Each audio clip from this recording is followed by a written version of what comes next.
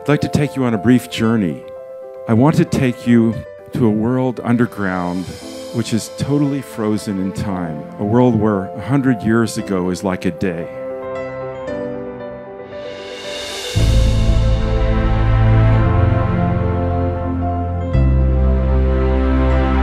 Imagine going down a shaft 30 feet and you cannot see your hand 2 inches in front of your face.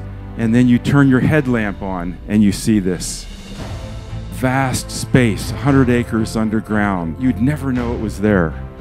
Where tens of thousands of men on both sides throughout the war, living, working, surviving, a place where the shells could not reach them.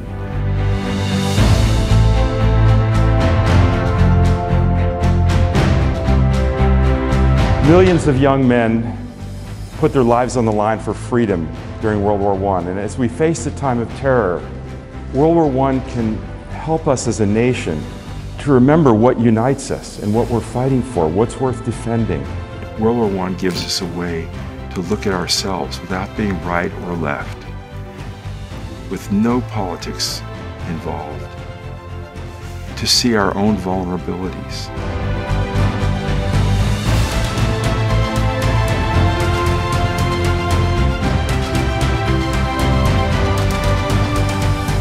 January 16th, 1919.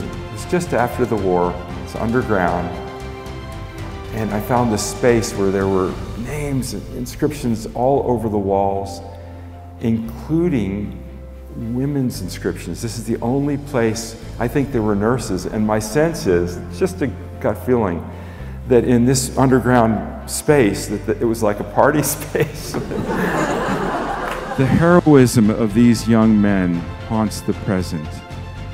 I'm sitting in the farmhouse of a friend of mine who owns the land where both the German front line and the Allied front line courses through, and for him it's a sacred ground because every year when he plows, remnants of soldiers that fell in his field surface. These are sacred memories, items that are found in the pockets of soldiers who fell in his field.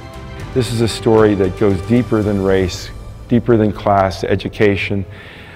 The hero that I discovered, when you look at his draft card, there's an X. He couldn't even sign his name. He couldn't read or write. Yet it was his country and he died for it.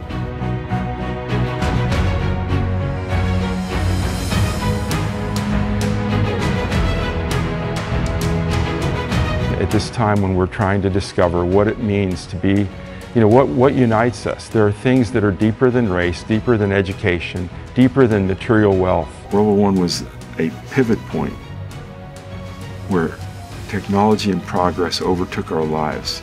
My work is about helping people to see the real world as it is and to be conscious that we are on a frontier where there are consequences for choices. We take people on a journey through darkness to light and always towards hope. And it's a journey that begins with seeing.